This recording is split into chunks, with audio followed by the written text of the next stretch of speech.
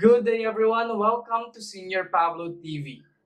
And for today's tutorial video, we will be discussing solving linear equation with two variables. We're going to use the elimination method and the substitution method. So make sure that you watch our videos in substitution method and elimination method. This time we're going to combine the two methods. So if you find this easy, then you can use this process. But if you are confident to use the substitution method, then go ahead. And for elimination method, if you are confident to use that, you can use that. But a lot of students use this, the combination of elimination and substitution, because they find it the easiest way to solve the equations. So let's try our example number 1. 3x minus 2y is equal to 4 for our first equation, and 5x plus 3y is equal to negative 25 for our second equation. Study the given equations. For our x, the coefficients are not equal. For our y, the same. So if we're going to use the elimination method and want to cancel x, so we need to cancel x, or we want to cancel x, so we need to multiply this by 5 and this is by 3, so that the coefficient for x will be 15. Okay, let's do that. So 5 times 3x is 15x.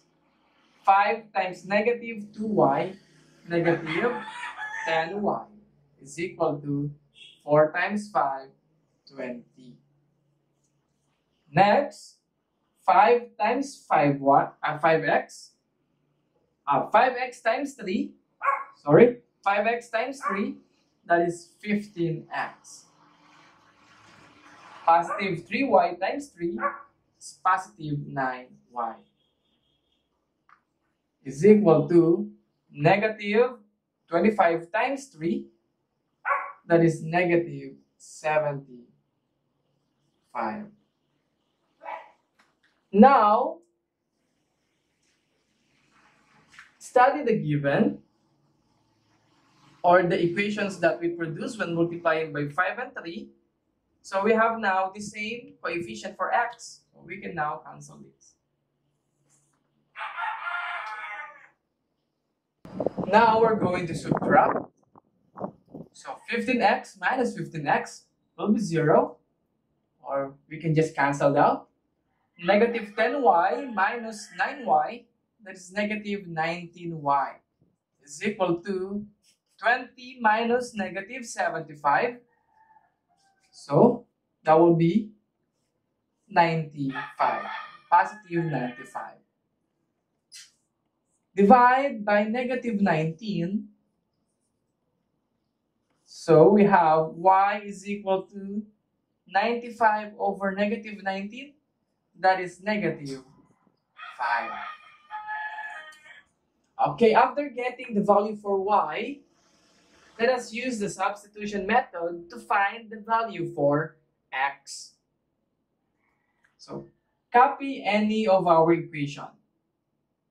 So, it can be equation 1 or equation 2. Now, let us use the equation 1. Equation 1. 3x minus 2y is equal to 4.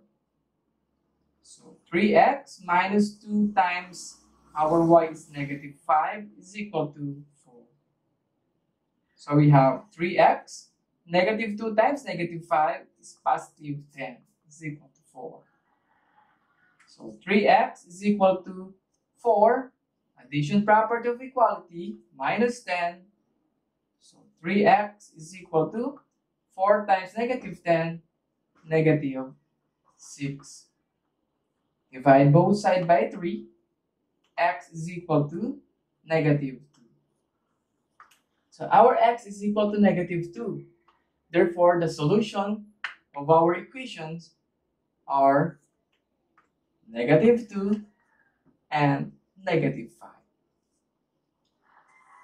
And now let us check our answer. For the checking, let's just go into substitute. 3x minus 2y is equal to 4. And the other one, 5x plus 3y is equal to -25.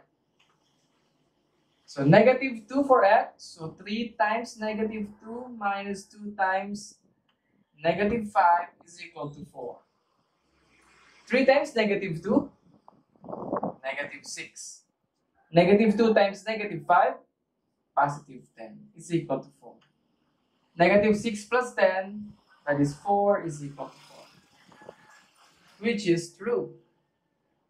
And the other one, 5 times -5 plus 3 times -2 is equal to -25. 5 times negative, our x is -2. -2. And our y is -5. Be careful in substituting the value for the x and y. So 5 times -10, 5 times -2, -10. 3 times -5, -15 is equal to -25. -10 minus 15, -25 is equal to -25. Which is also true. Therefore, our answer, -2, -5, is correct. Now, if your teacher or the question asks you what is the classification of the system, so consistent and independent, we have the number of solution, 1, and the intersecting line. Now, in our next video, what if you're going to find out that the equation or the system of equation is coinciding and parallel line? So we haven't encountered that. So that would be our next lesson. What will happen if that would be the graph? So stay tuned for the next video. See you in our next examples. Thank you for watching Senior Pablo TV.